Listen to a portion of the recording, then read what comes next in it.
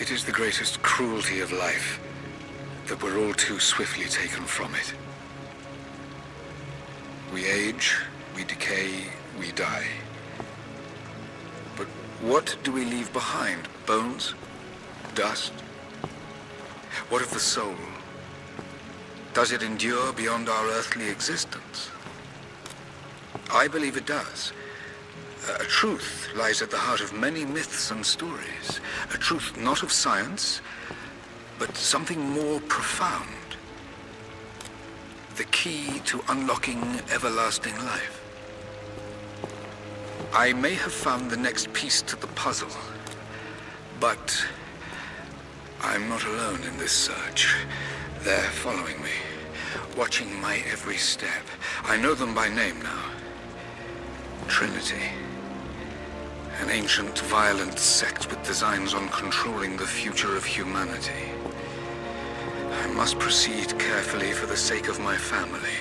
If anything were to ever happen to Lara or Anna, I could never forgive myself.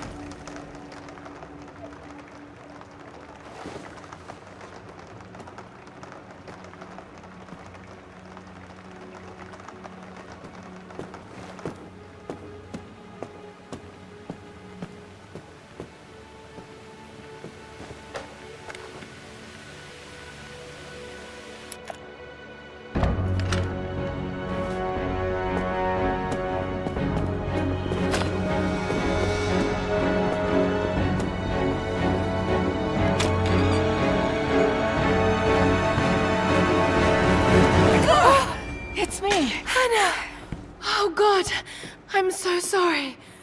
What are you doing here? I saw the gutter press was attacking you again. I thought you could use some company. No lies. Were you followed? Followed? Of course not. What's going on? I think I found the tomb. Oh, you can't be serious. The myth of the Prophet is real. Dad was right. Lara, your father was unwell. No. He was close to a great discovery, tangible evidence of the immortal soul. I loved Richard. I would have married him if he'd asked.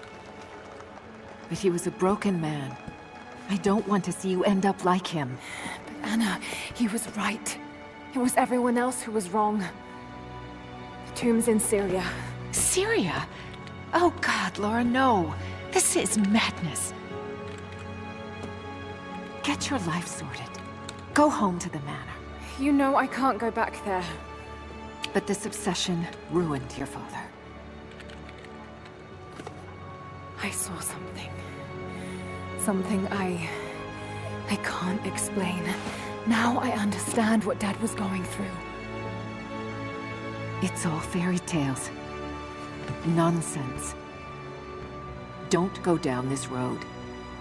You know where it leads. It's the only thing that makes sense to me now. I'm going to find the Prophet's tomb.